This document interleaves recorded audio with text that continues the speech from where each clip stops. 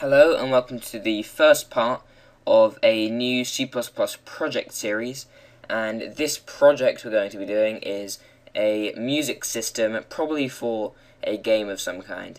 And this is just a little mind map or a brainstorm of the ideas that I had for mine. Because the whole idea of this is I'm going to show you how I make mine and how I've interpreted the task, and then you can make your own one and you can say this is how I did it, either via video response or a comment, or you could put it on Pastebin and send me a link on Twitter, or whatever you want to do. So the idea is to kind of get involved. So I've said simple, structured, flexible, and I want to be able to handle multiple tracks. I want to be able to loop a track, and I want it to be able to handle multiple notes at the same time. Maybe. I haven't incorporated all of these yet. This is just part one, and I'm just going to go through how I've done part one. So I'm just going to open up my project, and to start off with, I've included iostream, conio.h, windows.h, and my special header file music.h, which I have created. So let's just go inside music.h, and basically it consists of this interpret note function, which takes a note, an octave, and is sharp. And what it then does is it'll take that note, and depending on if it's sharp or not, it will convert that into a frequency. And obviously it just goes, it's supposed to go from C through to B, but because of the fact that, in fact it doesn't really do that anymore.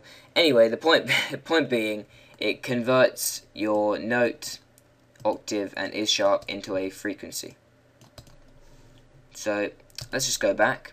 We then use namespace standard, and we start getting into it. So I've made a structure called music in struct, and basically this is going to contain the instruction itself, parameter 1, which is a string, parameter 2, which is an int, and parameter 3, which is an int. And as I've just commented in here, basically music instruct is going to be for any given instruction. So instruct is going to hold the actual instruction. So for example, note is my one for if we want to add a note to our track, and get out of here. And wait is my one for if we want to add a pause or a wait to our track. Param 1 then obviously can store various string values, and for adding a note to the track, that's going to be the note itself. So for example, C sharp, whatever. Param 2, it's an int, and for the note that's going to hold the octave. And param 3, it's another int, and for the note that's going to hold the duration. So then I create a class called music, and I made it all public. And in our constructor, we just set current place in track to 0. And current place in track is just an integer variable that I've made down here. So the two variables we have are current place in track, which is just an integer, and we have a music in struct array of 5000, which is called track. So all we're doing is, when we first create the object, we want current place in track to be 0, and basically what current place in track does is it just tells you where you currently are in the track. So it starts at 0. When you add a note, it then switches to 1, so the next note will be added at point 1 instead of point 0. So to demonstrate that, we have our add note function, which is to add a note to your track, and that takes a note, an octave, and a duration. And all we really do is we set the current place in the track, in our track array, all to the stuff that you've specified. So the instruction is going to be note, param 1 is the note you specified, param 2 is the octave you specified, and param 3 is the duration you specified. And then very importantly, we add one to current place in track, so whatever they do next, whether that be add note or add wait, that then brings them to the next point where they want to add it.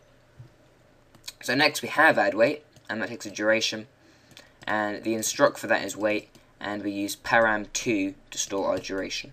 And once again we have to add one to current place in track. So now that we can actually add things to the array, and the array contains all the information we need to be able to play the stuff from that array.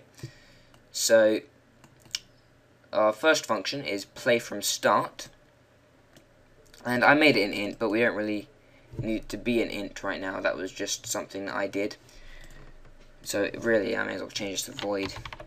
I was going to do it for error handling, but it doesn't really matter anymore. So play from start, and what that does is simple for loop, which is going to do it 5,000 times, but it's not because we have a break condition.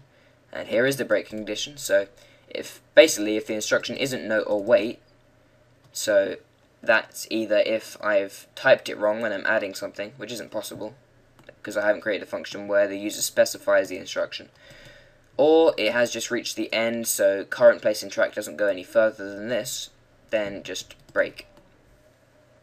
So now we want the instructions for playing a note. So if the current instruction is a note, then we get our second character of param1, and if that is a sharp or a hash symbol, then that means the note we want to be is sharp. So we're just going to beep, and we're going to use the interpret note function from our music.h.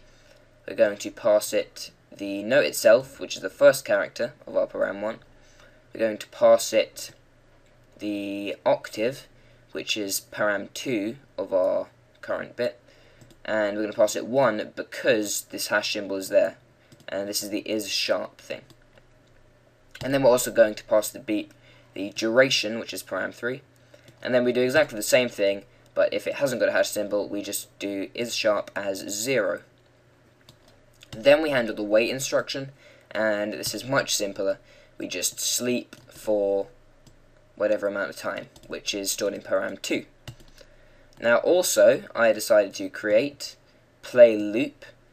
By the way, just to tell you, all this code might be a little bit messy, and this play loop function isn't actually finished. I've just recorded the video halfway through creating this.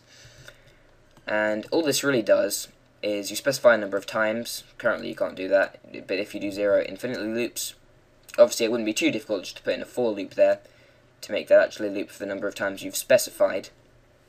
But if number of times equals 0, then it's going to do an infinite loop, and it's going to play from start every loop. So that's the play loop. We're then going to go into our main function. We've just created the music object, so that's for our music class called track1. We're adding all this stuff to track1, and then we're saying, right, we want to infinitely loop track1, just like so. So if I debug this, this is just the music I've created using add note and a bit of experimenting. So I've just played around with octaves and the duration, which is in milliseconds, because beep uses milliseconds. And that's going to obviously loop forever. Like so.